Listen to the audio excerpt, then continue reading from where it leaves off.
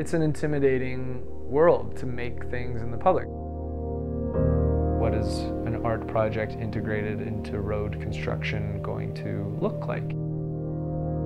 Well, I feel like with art, it alters your perceptions or gives you an experience, and I think that people are looking for a sense of play and imagination and exploration and just open their mind up to the possibilities of what they can do.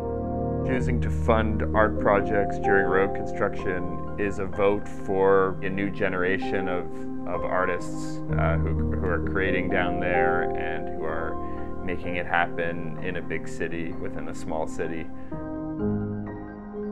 The creative realm, to me, is Calgary, is the city. That's the creative realm. We live in this creative realm. We all create. People kind of passing by or seeing something, it might just be that they take a momentary pause and sort of have a smile or an interaction with someone. Oh, hi. Welcome to the general store. It's not hiring an artist and having them disappear and go back to a place. It's creating a community that exists in a larger scale. And so long after this project's done, these are people who will stay connected. I think there's something really profound in having layers of people involved in something, making something bigger.